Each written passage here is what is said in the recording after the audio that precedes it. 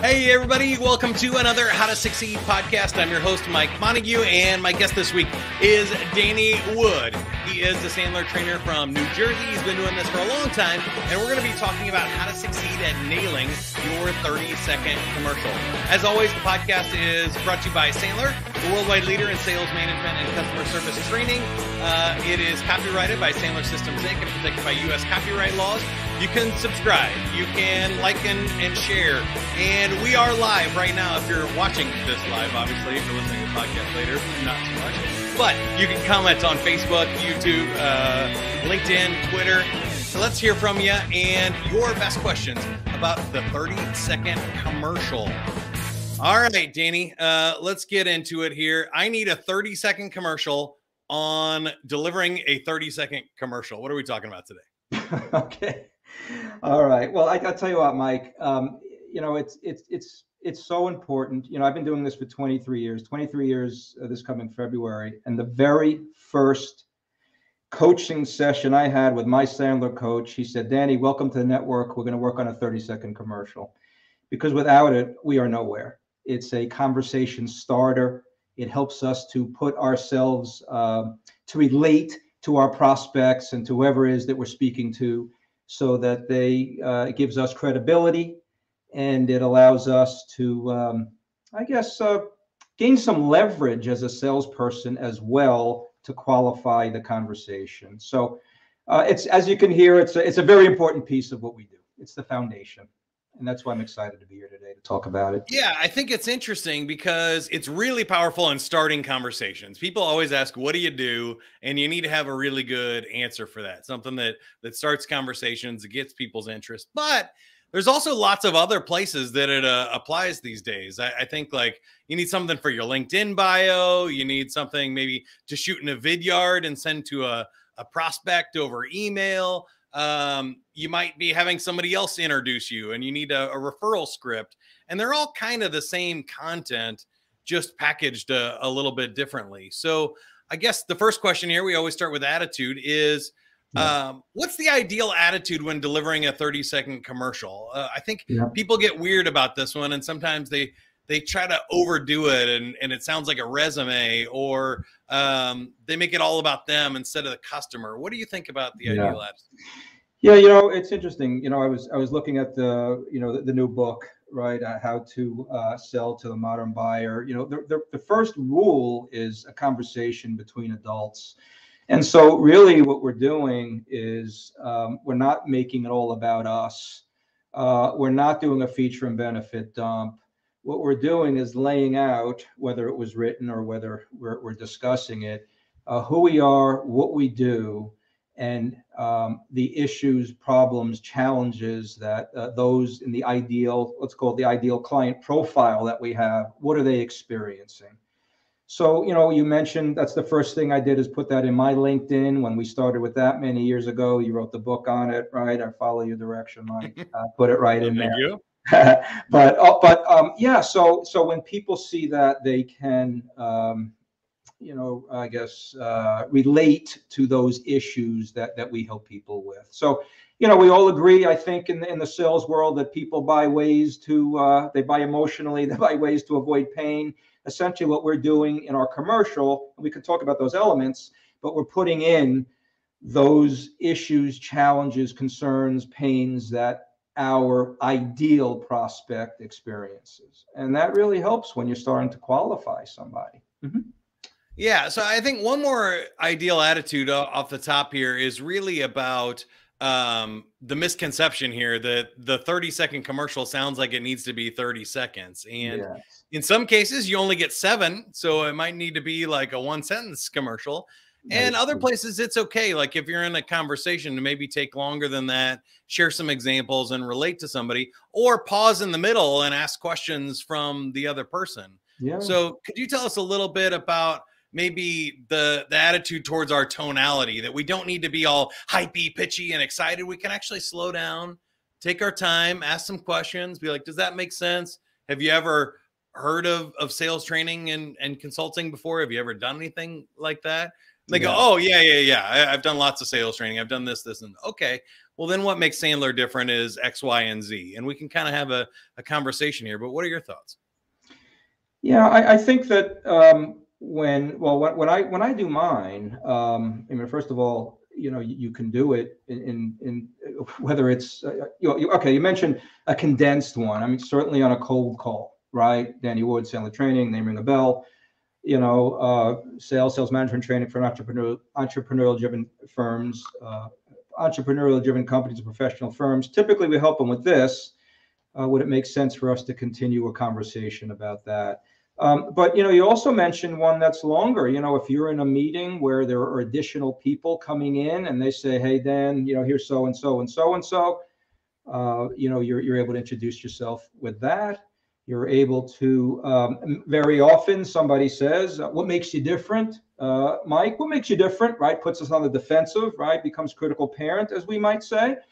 And we say, "Hey, you know what? I don't know how different I really am. Would it make sense for me to give you a 30,000-foot view of who we are and what we do? And you can tell me if it would make sense to continue the conversation." That is another 30-second commercial. So, they're very, very powerful. I like to say it's like your bait and tackle box. I mean, where you go fishing, you use different bait. You go in the ocean with a worm, you're not going to catch much, right? But so you want to have those pains. You don't want to sound like a robot. You mentioned tonality. It's a conversation. All selling. That's what Sandler is. It's conversational selling. It's about them.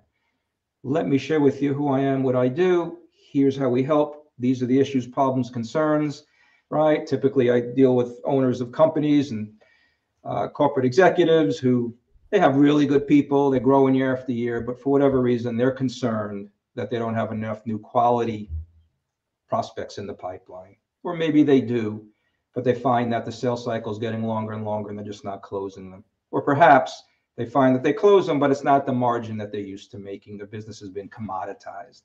So, Mike, if you were the prospect, I don't want to assume, I know all businesses are different. I don't want to assume that you experience any of those, do you? And it's a nice, easygoing way to have a conversation. But you have to. Yeah, I love that. We're going to dive into the structure here a little bit more, and we'll talk about those different parts. Yep. But I think a few things are key. You said really specific pain points. And I think as we wrap up attitude here, you got to think about making your 30-second commercial as personalized and specific as possible to the person or group that you're talking to. So if you're on a podcast and you have no idea who's out there, it could be thousands or hundreds of thousands of different people. You're going to have to shoot a pretty wide net. I like you're using your fishing and bait analogy. But if you're specifically cold calling one prospect who you did a pre-call plan on and you researched, you could say, "Hey, Danny, I saw that you're hiring salespeople right now on LinkedIn, and I wanted to know if you were struggling to find top talent, keep top talent, or get people onboarded quickly so that they can stay in the role longer." Do any of those things sound familiar? Yeah. Or ring true to you? Then we're getting really specific to that one person's need, and we have a much tastier bait there. Yeah, no, that's good. And I love, Mike, how your approach you just mentioned about personalizing, the approach, doing a little research, not just, calling and calling, but knowing a little bit about the prospect that you're calling. Also, when you're speaking to different people in the same organization, perhaps they're in different positions, they have different pains. So you're fishing your bait and tackle box. You want to make sure you're pulling out the right types of pains, to address those people. Because the CEO of a company has different pain than person who is, at a management level and so forth. Very important. All right, now let's get into behavior and doing the right thing at the right time. And I think we can talk about the structure. So if we're writing our 30-second commercial, it's actually a tough thing to do. I think it's hard to talk about yourself. It's easy to write one for somebody else and be like, "Oh, I know what they do. They, sell bait and tackle to local fishermen." And it's easy to write. But if you are doing it for yourself, I think people get twisted up like a resume and they try and use a lot of hyperbole or big fancy words that aren't conversational, and it gets tough. So help us set up our goals, plans, and actions here to make sure we get a good one. So, really what it is certainly your opening statement, your name and who you are, and a positioning, statement, who's the company, where you're located, perhaps, right? And then we get into pain, what we call the pain statement. And really the way to look at that is, well, there's a couple things. There's that acronym we call a FUD-WACA, right? Which means, people who are, right, what are they frustrated, right? Why are they under pressure, disappointed, worried? These are all emotional words that go into that, that little group of letters I gave you, right?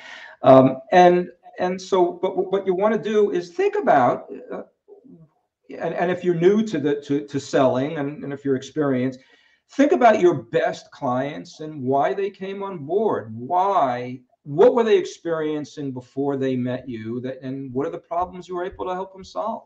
You mentioned hiring A players, right? In your commercial before, we help people to hire A players, right? That could be in my commercial to help people with how to identify these folks, how to conduct the interview, and so forth. But in mind, you heard the pains. I've helped people who are frustrated that they don't have enough new opportunities. I help people whose sales cycle is longer and longer, they don't get decisions, right? All these types of things. So go and think about, who are your best clients? Why did they come to you? What were they experiencing before that? And then you want to have what you would call a benefit statement. And Mike, this is where I think people start to go, oh my God, now is the opportunity to do a whole feature and benefit dump. That's where they have the difficulty, because there's so many things they want to say, but you really just need one line that encapsulates it all. I developed mine throughout the years just by the way that it works. And we do reinforcement training, but I say we help people through ongoing reinforcement training, making incremental change a little bit at a time, like training a sales athlete or a sales musician. I found that over the years, that works for me, because people know that you can't get in shape in a day. You don't learn a musical instrument in a day. And so the benefit statement is what they would want to do. One sentence. And then we have, if you want me to stop there, go ahead. If you want me to go on. Well, I want to jump in here on that one real quick, and then we'll do the last part. So not to interrupt, we have 4 parts. We're on number 3. But I agree with you on the benefit statement. I think people get twisted there. So I wanted to highlight, it's the stuff that makes you different from everybody else in your industry. So you don't need to tell them what a sales training or coaching and development company does. They kind of get that. They're already in the ballpark. What they need to know now is, how are you different, very quickly and simply. And so anything that any of your competitors could say, like great customer service, quick turnaround times, good value for the money, all of that is generic sales, pablum that anybody can say. So what's really unique about you, and I love the one you shared about, we really stick around. Most sales training is boot camp based or an online course based, or they figured out one little piece of the sales pie that is their trick or hack. And then they don't get to stick with you long enough. They take their suitcase, fly on to the next city, and leave you there to figure it out on your own. And I want to respond to Markle there. He asked if this is being recorded. If you are watching live, we are recording. This will be on YouTube and Facebook, and the podcast, How to Succeed, in any podcast app. But if you're live right now, you can share a comment and join the conversation with us. Part number 4, Danny, is the best part of the whole thing. Yeah, well, that's the hook question, right? And you mentioned, Mike, I just have to say this, this helps us. Your competitors are not doing this. Your competitors are all feature and benefit based, right? So the last line here, this hook question, is really doing the opposite of what your probably competitors are doing. And it's going to sound like this. Mike, I don't suppose those are issues that you and your sales team are experiencing, are they? I mean, that's one version of a hook, right? Mike, all companies are different. I don't want to say that I know how yours operates. Are you experiencing any of those types of things that you find in your organization? So it's a hook question, maybe what we call a negative reverse here at the end. I don't suppose you're experiencing any of those. And so that's I think also gets people, shows people that you don't have commission breath, because commission breath would be, Mike, I'm sure you're experiencing those, aren't you? I mean, and all of a Yeah. sudden, Can we talk about how your sales team's doing right, right now? right, right, exactly. And then, as we know, people resist. And so what we're doing is we are acting as a professional fisherman, if you will, right? The amateur is going to pull the line and not get anything. The professional sets the hook, patient, and lets the prospect say yes or no. And that's what I meant earlier when it helps you to qualify and give you leverage from early on in the conversation and why it's so important. You know, the other thing, Mike, is being prepared. I'm gonna give you more credit here, Mike. In one of the earlier podcasts, I'd say years ago, once somebody said the separation is in the preparation. You were talking to somebody, it was about data mining, but I really wrote down the separation is in the preparation. And you can't, a Sandlerism, if you don't bring it with you, you're not going to find it there. To say, hey, I'm going to jot down a few things and show up at your meeting. Oh, here's my 30-second commercial. It's not going to happen. You have to own it. Own it. And what we do is we teach, it's a profession, and professional salespeople have a 30-second commercial. You should be able to wake up in the middle of the night and be able to recite it. Not sound robotic, but know it. Yeah, I wanted to highlight one thing on the hook question there, which is that's another one that can kind of change depending on where it is. So if you're using this 30-second commercial in your LinkedIn bio, put a little call to action link there and say, hey, if you would, I would love to talk to you about any of those challenges. If that's something you're experiencing, click here for my Calendly so you can set an appointment, or click here to learn more about what we do or our next event, or download a white paper. Any of those things are great. If you're in a big networking event, maybe it's like, hey, I would love a referral for anybody you know that fits this description that I just gave. And so there's some different options, but the whole point of this is to start a conversation, to get things back, kind of knock the tennis ball back over the net, see what they're going to respond with, and then we can continue our improvised dialogue here a little bit. So this is just one of our prepared tools we have in our bag.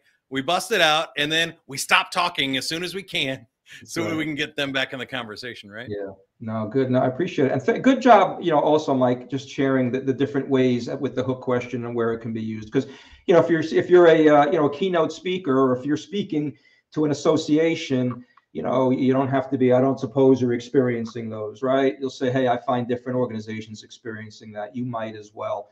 I mean, you might be also. So yeah, you have to adjust. And that's why it's such a good tool. That's going to help to give you leverage. It's a thought provoker. If you're an association and you're giving a talk, and that was pretty, I experiencing that hit home. And when you hit home with people, they pay attention, right?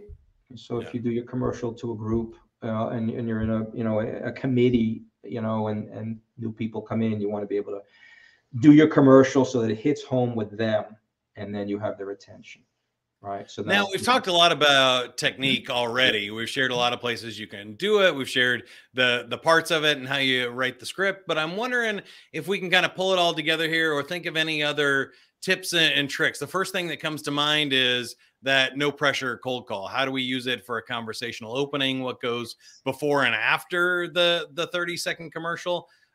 So let's do the after first. Let's say somebody says, hey, that sounds great, and you got a live one on the line. Then where do we go next? So if I'll tell you what, can I, if I can, I mean, I could do the cold call, but we have something called the 3-foot rule. There you go. I just want to share how this works in real life, because it's the exact thing that you're saying. Just instead of a call, it's cold. I'm 3 feet from somebody. I was at a networking event. Somebody got out of the car. Tall, distinguished, gray-haired guy. I'm the short, distinguished, gray-haired guy. And we were walking, and I said, Sandler 3-foot rule. If you're within 3 feet of somebody, we have an obligation to start speaking. So I said to him, hey, what do you do? He said, my name is so-and-so. I own the X largest insurance company in New Jersey. And we were headed into a networking event, an annual luncheon. And I said, he goes, what do you do? I gave the exact commercial I just gave here earlier. And at the end, I said, but X largest insurance company in New Jersey, you guys probably don't experience any of that stuff. He said, Were you kidding? I've got senior people who are, aren't prospecting. I've got junior people who don't know how. I've got the frozen middle.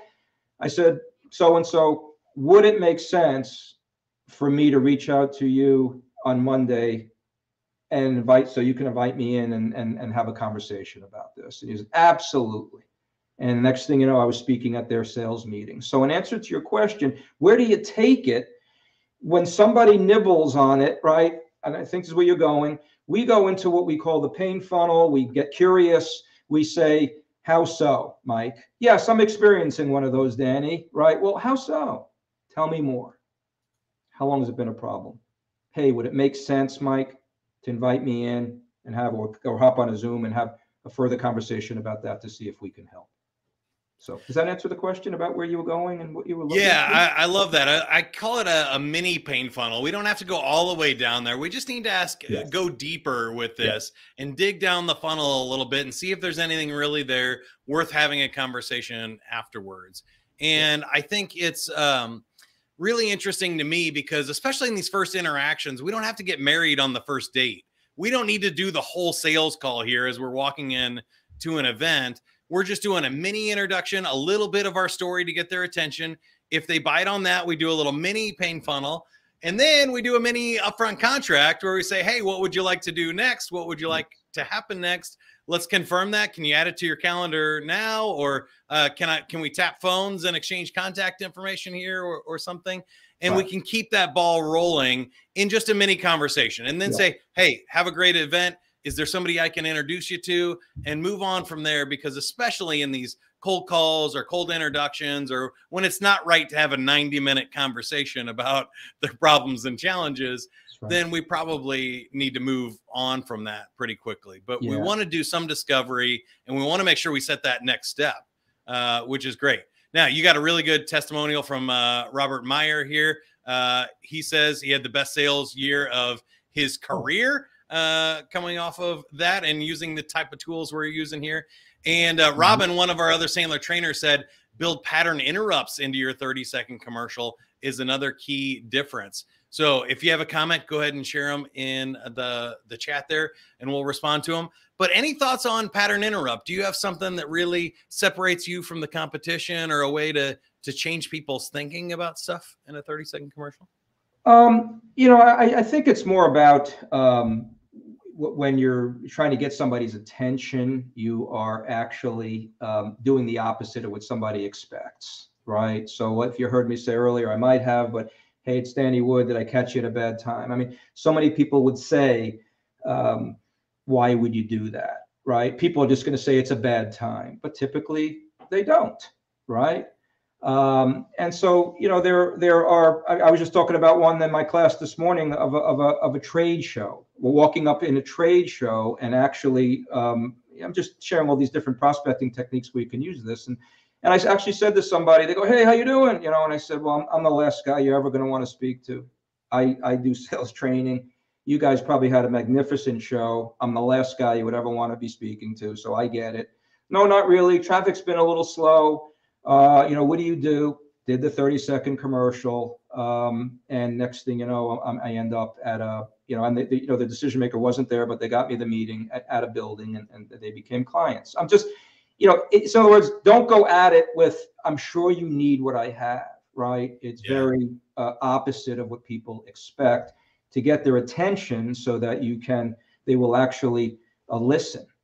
But pattern interrupts is a big part of what Sandler does. It's doing the opposite of what people expect. Yeah. I love that. We've talked a few times about the negative reverse, asking in the negative, starting in the negative is great. Upfront objections are great. You kind of shared one there, like, hey, I'm sure you're already using somebody. Starting with a pattern interrupt like that is a great way to help them lower their defensive walls and have an open and honest dialogue. Like you said, the new Sandler rule number 1 is a conversation between adults to uncover the truth. Yes. So if they are using their sister-in-law for their insurance and you can't talk them into switching, it's best to know that up front and recognize it and have that conversation as adults. So that's great. Danny, thank you so much for talking about how to nail your 30-second commercial. Now, before we let you go, I want to ask you some cheesy job interview questions. But I also want to remind everybody that you can subscribe to the podcast, iTunes, Google Play, or Spotify. You can go find more information at Sandler.com. And we have a summit coming up. It's every year, but in March of 2023, we'll be back in Orlando live with like 1,000 of the top sales and leadership professionals from around the world and cool speakers from around the world too. So if you want to attend, go to Sandler.com/summit for more information.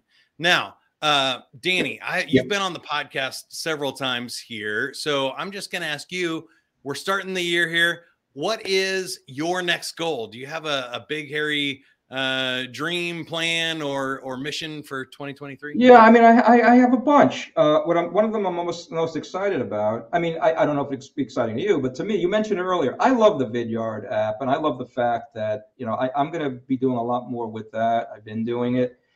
But I think, you know, having that cadence of whether it's a LinkedIn, whether it's a call, including, you know, again, we use Vidyard, use whatever you want, but, you know, and I it's been very effective for me. And you can use that from an account management perspective of whether it's a sign and you're wishing somebody happy birthday or something, or you want to, you know, you're reaching out to somebody with the 30-second commercial. So, you know, when it comes to my goal, I have, you know, 10 a week, you know, of sending out 10 videos a week. So, you know, for me, from going from a couple to 10, you know, with all the, you know, with everything that we do during the week, you know, that's I think that's pretty good for me. Yeah, that's a fun answer. One of mine is to do more live stuff like this. So we've been recording these podcasts for 8 years. I'm challenging myself to go live, and it's working out. I appreciate the comments. We got another one. Let's see who is. James just says, what? I don't know what that was responding to, but we got him in a pattern interrupt there. Okay, all right. So that's great. And I wanted to ask you, do you have a favorite Sandler rule? I've asked you this several times, but we just came out with a new set and a new book, How to Sell to the Modern Buyer. Yeah. Any Sandler rules jump out today? You know what? I like that people don't argue with their own data, which you have as that's a new one, yeah. And because it reminds me that, you know, you really have to ask questions and stop, you know, don't bail somebody out. It has to come from them, right? I mean, you know, what was one of the, and I gave a talk on it when we did these menu questions once, but, you know, unless you ask questions and your prospect learns something that they didn't know before you came, before they spoke to you, then you're no different than any other salesperson. And so if you can ask questions so that it comes from them, they don't argue with their own data. If I said, hey, you know, can't you see this is costing you $1 million a year? Yeah, I know. But if they figure it out, you know what? That's costing me $1 million a year, you know? Well, is that a lot of money or a little money? I don't know your business. It's a boatload of money. Right? It's coming from them. You can just feel that now it's their discovery process, right? You know, we often talk about, oh, you know, discovery. Let's do a discovery call. Well, what are we really discovering, right? So let them discover that it's costing them a lot of money, time, security, status, whatever it is, right? Production. So it has to come from them. So people don't argue with their own data, and I find that we'll all get a lot further if we follow that rule. Yeah, ask questions, make them say it out loud, and make them give you the data. Make them go do some homework, look into their situation, or at least articulate what their challenges are. I think that's a great final tip to end on. So again, Danny Wood, Sandler trainer from New Jersey. Thank you so much for joining us. I am Mike Montague, Director of Community. Like and share, help us out. Send this to somebody that you think needs to hear it. If you have a salesperson, sales leader in your network that you think needs to or would appreciate nailing their 30-second commercial to start better sales conversations, share this episode with them. Until next time, you can subscribe, go to Sandler.com for more information, and remember, whatever you are, be a good one. We'll see you next time. Good luck, good selling, everybody.